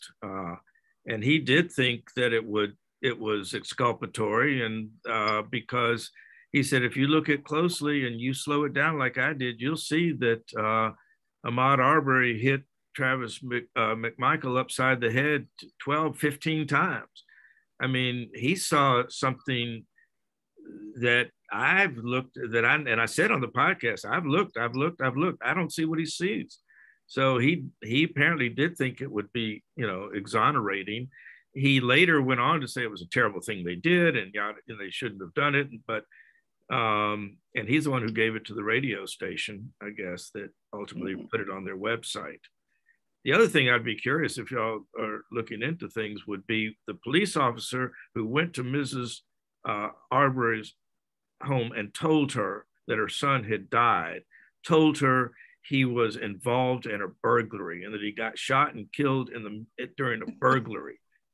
And that police officer later testified during the trial, but for the prosecution. And apparently that was a real stomach turner for her to have the man who lied to her about the circumstances now jumping to the side of the prosecution to help them. But I just wondered if that police officer's still on the force, or if he's been called to account for having misrepresented the truth to Mrs. Arbery. I believe he still is. The police department has been very lax to get into specifics, mainly because I think they're still facing a lawsuit from the family, and really due to that. And I don't think they want anything to be used against them if they say it. Sure. But there's been also, I should say, a lot of turnover in the police department. As I mentioned before, the fact that there was a scandal with the Glenn County Police Department right as this happened, I don't think that's a coincidence. That matter between the chief and his obstruction, or the charges he's facing, I think it's a kind of a dereliction of duty type charge. I don't remember the specifics, but those are still out. So, it took them a couple of years after the GBNet scandal broke for that to really come to light. There's been a tug of war between those that kind of want to consolidate the police department and those that want the county and the city and the sheriff to operate separately. And in the end of that, in the middle of this fiasco, of this big tug of war, this just awful tragedy is kind of dropped in the middle of it. And then we now have a new police chief who is a Black man who came in, and he was as open as he could be about the case. But he's also trying to toe the line because of the lawsuits that are currently going on. So, but and now we've got a discrimination lawsuit filed by a few people that the county only sought out to hire a Black man, didn't give Black women and Latinos a chance that was just filed last week. So there's still a lot of flux about this police department and the way the county has handled the situation as a whole. Okay, thank you. As Jill Nevels-Hahn, what is the view from Savannah? Well, Richard, I think from Savannah, we're about an hour from Brunswick, but if you look at the history of this case now, I'll kind of go back to mid-November when I joined the Savannah team from West Texas. We were in the midst of essentially seating a jury, but from a historical standpoint in this case, it took nearly 10 weeks for law enforcement to even make the first arrest. And then if you sort of fast forward to jury selection, 11 white jurors, 1 Black in Glenn County, where 27% of the population is Black in Brunswick. So a lot of bumps along the way that gave you extreme pause in how the case was handled, how it continued to unfold. More recently with the hate crimes trial, where even none of the defendants, Travis McMichael, his father, Gregory, their neighbor, William Bryan, none of them took the stand in their own defense. And they only called, the defense lawyers only called one. They rested after calling just a single witness. As you know, it took only 4 hours of deliberation to find them, to convict them of being guilty in the federal hate crimes trial. So when I look at what the phenomenal work that Hank and his students Hank has shared with us, the connection that I see between those cases just sort of shouts to me those individuals, just as the individuals in the Ahmaud Arbery case felt as though they were justified in doing what they did. It was my right to do this. So what we're looking at now, or we're exploring a little deeper, is that sort of psyche that exists.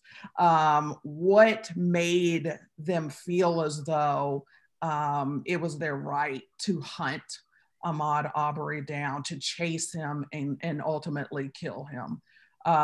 So our reporter who is based in Savannah, Raisa Hambersham, who took the lead on coverage along with one of our reporters, India Yancey at USA Today, collaborated on coverage. Our next step is to sort of explore that look at why does this exist? I think Hank's team showed us just in what we've just looked at, there's just a belief that it's my God-given right to do this, but why? Why do you feel that way? So that's kind of where we're at right now. And of course, the sentencing date is to come in the federal hate crimes trial. So in looking forward, I think spinning the story forward, we're still exploring some of those angles as well. Excellent, thank you so much. Jerry Mitchell, do you have any thoughts on all this? No, I think it's just excellent work by the students and Hank, and just great work. And it just shows, I think, demonstrates why journalism is so important. And I'm sure everyone would agree with that on the call. It's just, we do this because it does indeed change lives for the better. And I think that's an important thing. I think journalism is one of the world's most noble professions in the world. And I think we need to remember that. Hear, hear. Okay, people are jumping off. We have time for a couple more questions before we go to our introductions. Anyone else have any questions for our comments? This is Beatrice. I do.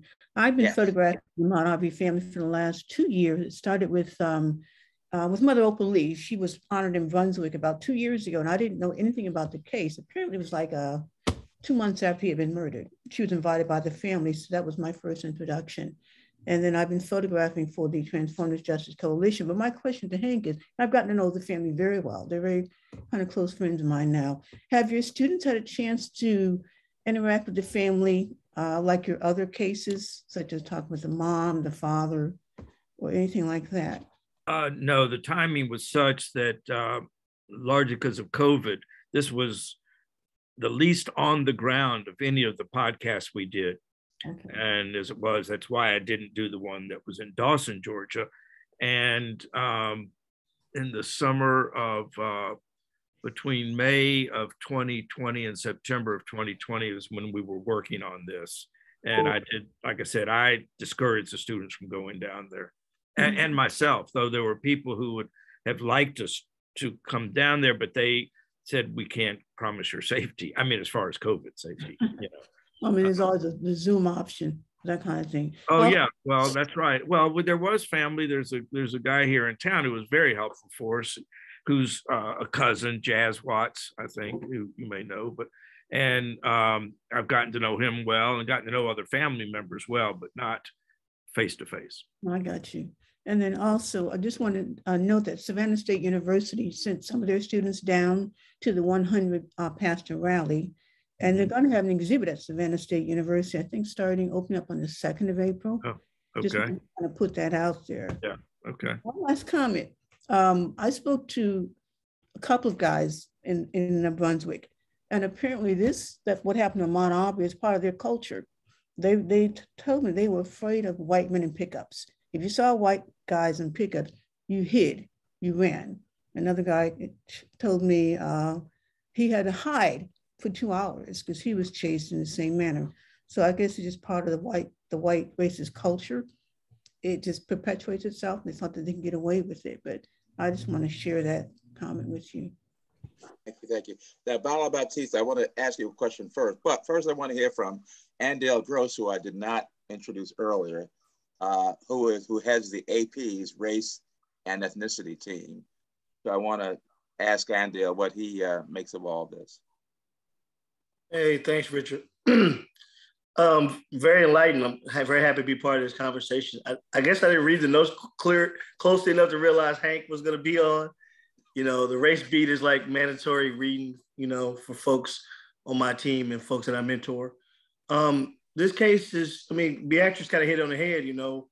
I know folks are looking for answers and what happened here, and it was just white supremacy. I mean, it was racism. These folks felt entitled and empowered to go after someone they felt did not belong, you know, in that part of their community. And a lot of people talk about, you know, former President Donald Trump emboldening people to be more open with this type of attitude, you know, in this current era.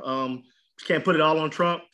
It's just, you know, it's just embedded in the culture and in America, and I think it's starting to kind of become more mainstream. You start to see it more. Sadly, I don't think that what we saw with Ahmaud Arbery will be the last of it. And really, if you just look at our history and connect the dots, I mean, you know, it's direct, you know, lineage to what we saw with Emmett Till, you know, what we saw with Trayvon Martin. It's just, every now and again, it just kind of reoccurs, and we grapple with it. And I feel like we continue to try to search for answers, but the answers are kind of right in front of us all along, sadly. And, you know, racism is just something we got to really continue to confront, be honest about it, write openly about it, you know, not be afraid to ask the right questions about it, and continue to expose it. And hopefully at some point it'll become a point where we're at least a little further, you know, along than we have been, you know, throughout our history. But no, this was a pleasure. Our team is National Race and Ethnicity Team for AP. I succeeded the great Sonia Ross, who was her baby when she was at AP.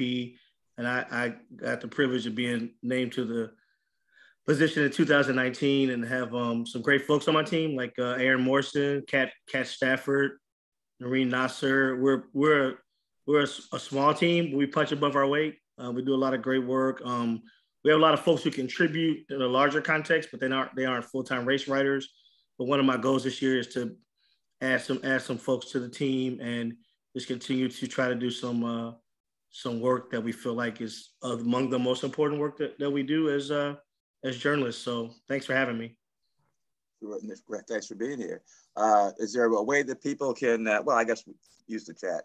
Yeah, I'll put my info. I'll put my info in the chat. And then, yeah, anytime like you guys have, you know, story thoughts, ideals, just want to rap, like just hit me up, you know, and we'll, if I can't help get the story written, there's a lot of ways we get stuff done. It takes a village, but a lot of ways we can get stuff done at AP. And if my team's not the team that can work on a particular story, you know, as you know, race intersects in so many different ways that there may be other teams that can do the story. So I'll put that in the chat though.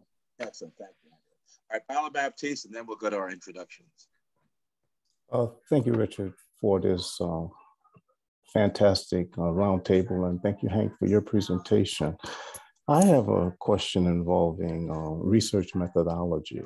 I proposed a course that, not a course, but an assignment that would ultimately have students to create a collection of oral history reports and memories that will be donated to some archive. I'm working with, in another situation, I'm working with a colleague who we are to conduct some oral history research. She wants to use release forms. My experience has been that people close up a little bit. They're a little leery when we're talking about signing essentially a contract. Hey, did you use release forms with the people whom you interviewed for the study with the students?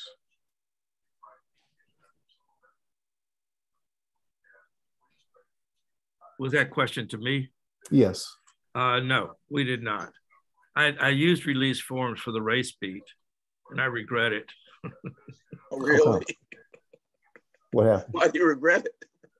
No, what happened was we gave all our recordings to a particular archive, the Southern Oral History Program at University of North Carolina. And frankly, they didn't do the job. They never knew they had it. They never got it up. So I took it back, and Emory will be announcing soon that it has that in the entire race beat files. But in order to get, I have to get everyone, including people who are no longer alive, and say to them, that form you signed for the University of North Carolina Southern Oral History Program, I now need you to withdraw that and sign one for Emory. It's just a mess. It'll work out. It'll work out. But no, generally for journalism type of things, I do not get people to sign things. I hear you. Okay, we're going to go to our introductions now, so everybody will know who else is here. Now, Bawa, okay, we'll go back to you and please introduce yourself. My name is Bala Baptiste. I am professor of mass communications at Miles College, and I would say a former journalist, since I'm not practicing collecting newsworthy information and disseminating it, but I am a researcher and a writer. I have a book called Race and Radio, Pioneering Black Broadcasters in New Orleans, and worked on the second one concerning the racial integration of the daily newspapers in New Orleans. So I am interested generally in the intersection of race, mass media, and Black people. All right, thank you. Roger Witherspoon. Afternoon. Thanks again for hosting such an informative program. I've been a journalist for about 60 years in all forms of the media. Thanks for being here. All right, thank you, Roger. You strayed quite a bit of conversation in the chat, so we'll see what all that leads. Well, there were always Blacks who fought back. I did a story for D Magazine, a special edition on the history of Blacks in Dallas, and had a photo when they dedicated the new courthouse in 1910. They figured it would not be a complete ceremony if they didn't have a nigger hanging from it. So they erected a scaffold and had a hanging, and there were 10,000 people lined up smiling under this for pictures, and a postcard was made from it. And a guy a Black historian doing research with me, walked over to me and sat down and said, "I've never seen this picture. It's my uncle." Mm. And he told me his background. He was a prominent businessman. And the sheriff had told him, "I want a piece of your business." And he said, "Take it from me." And he had a gun strapped on. They had a shootout, and the sheriff lost. And that's why he was executed or murdered. Lord have mercy. Okay, thank you, Roger. Carol Mumford. Oh boy, every one of these talks is like mind-blowing. Thank you. Great, thank you. Roger, wow, you better write a book. Amazing stuff. Hank, thank you. I loved it. I teach at Central Connecticut State University. I'm also an opinion editor at Hearst Connecticut Media. Hank, wish we could reproduce your teaching. Love to see your syllabus. What an amazing 2 hours. Thank you, Richard. Thank you, Carolyn. All right, Jerry, we know, but unless you want to add something about what you're doing there for project. Are you talking to me, Richard? Yeah, do you have anything to add about? The only thing I'd add is just if people are interested in civil rights history, each day on Facebook and Twitter, I posted it in the chat. I post, if you're interested, some of you already follow me, I know, but anyway, if you're interested in such, I do that. And I can mention my book too, since I'm plugging.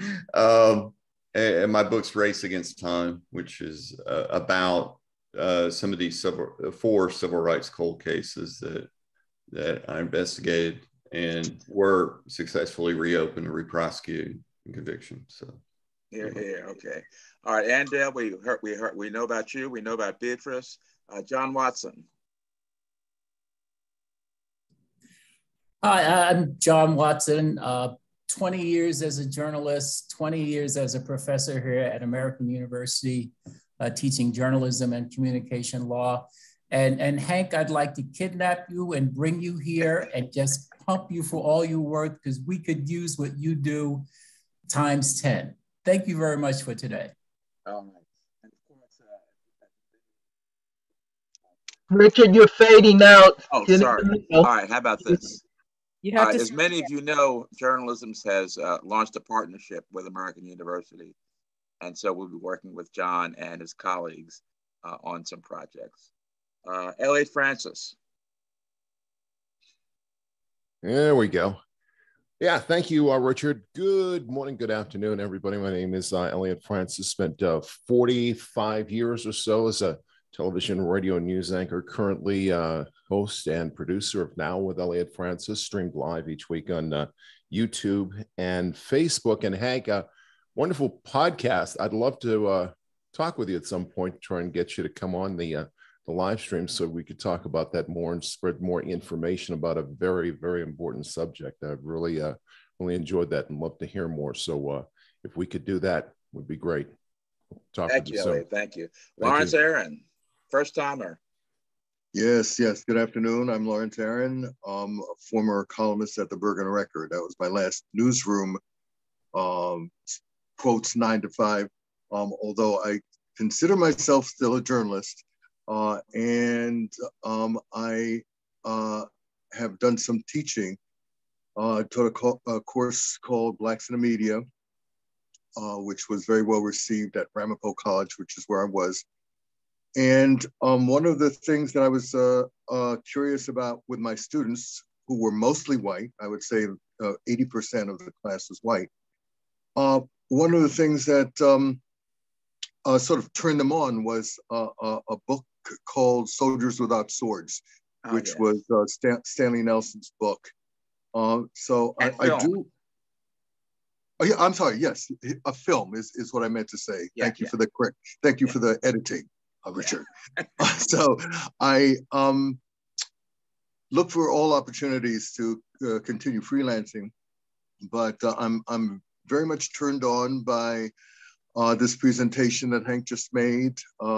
I've got some material that I can sort of incorporate in my next teaching gig, and I really appreciate. I have a lot of questions. I don't know who to pose them to, but one of my questions is about the prosecutor who was indicted for basically lying in the Ahmaud Arbery case, and sort of would like to know more about her and what her motivation was, if anybody has.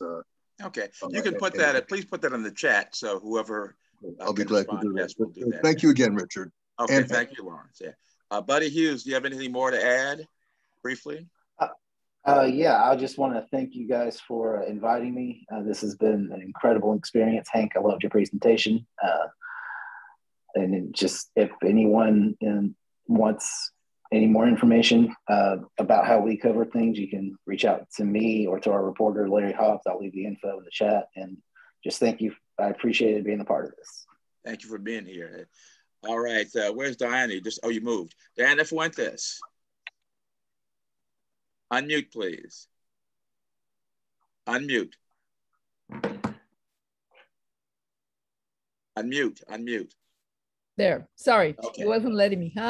But yes, Bonetta got it taken care of. So I'm Diana Fuentes. I've been a journalist more than 35 years, and currently I am a year's worth into executive director of the Investigative Reporters and Editors. We're a nonprofit organization, have about 5,500 members the world over, and we teach data analysis and investigative reporting, and we're working on our diversity right now. And so this has been an incredible, wonderful, amazing, inspiring, moving, brings tears, great thing, Richard. Once again, wonderful. Exposure to all sorts of important things. Okay, Jill Nevels-Hahn, anything else you want to add? No, just thank you. Super excited to be here and just to listen, absorb, and speak a little. So thank you. Here. Well, thank you. Mary C. Curtis. Hey, great conversation. Again, I might be also reaching out to Hank because I'll be teaching some young people at the New York Times Academy this summer, and it would be good for them to know that young people can make a difference. I'm zooming in from Charlotte, North Carolina, past New York Times and Charlotte Observer, present roll call columnist, host of its Equal Time podcast, senior leader with the Op-Ed Project, and contributor to NPR's station, WFAE. Particularly, they've just in Charlotte inaugurated a race and equity team because there's a lot to be done. Thanks. All right. Thank you, Mary. Benita Bing, our producer of the podcast, of the Roundtable. Good afternoon, everyone. I'm Benita Bing, president of the Exposure Group, African American Photographers Association, located here in Washington, D.C., and also owner of Talbert and Bing Studios, located in the Brooklyn northeast section of D.C., and the producer in helping out Richard with this Zoom meeting. Thank you. Thank you, Benita. Rochelle Riley. Hi, everyone. I'm Rochelle Riley. I'm a member of the Board of Journal-isms, a longtime journalist who left the Detroit Free Press newsroom in 2019 after almost 20 years to become the City of Detroit's Director of Arts and Culture. But I remain a writer by trade, warrior by necessity, so I still... And I am so honored to be in any space with Jerry Mitchell and Hank. I mean, this was one of the most powerful conversations that you've had, Richard, and we've had some really good ones. And I want to thank these gentlemen for decades of work covering justice, demanding justice, getting justice. I mean, Jerry has literally changed history with his work. And buy his book, get his book, please. I'm also the author of 2 books, The Burden, African Americans and the Enduring Impact of Slavery and That They Lived, African Americans Who Changed the World. You can just go to RochelleRiley.com to find out more. But thank you to all the folks I know and to the ones that I've met.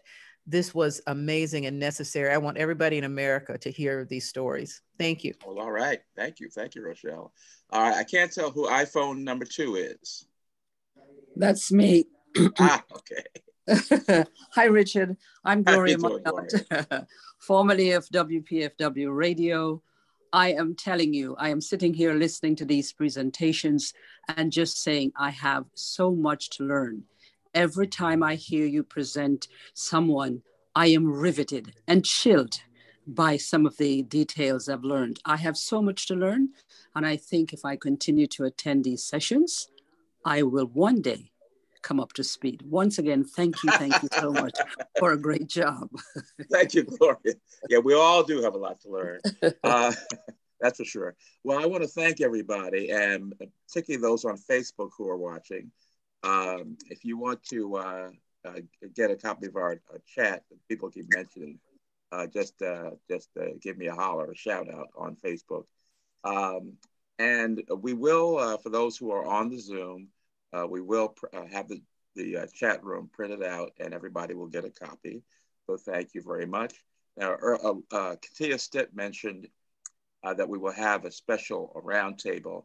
We're still working out the details, but it will be a discussion among columnists about Askia Muhammad and not just Askia, but about the whole state of and status of Black African-American columnists. And that will be on his birthday, which is March 28th. Stay tuned for more detail. It will be broadcast on WPFW, which is WPFWFM.org for those who are beyond the broadcast transmission area. So you'll get more information about that. And I want to thank everyone else for helping to make this a success. And it was thought-provoking, and I hope it changes journalism for the better. So thanks, everybody, and we'll see most of you next month, I hope. So enjoy the rest of your Sunday. Thank you, Richard. Thank you, Richard. Okay, thank you. Thank you, everybody. Thank you. Great session. Okay. Hope to see you again. Week all.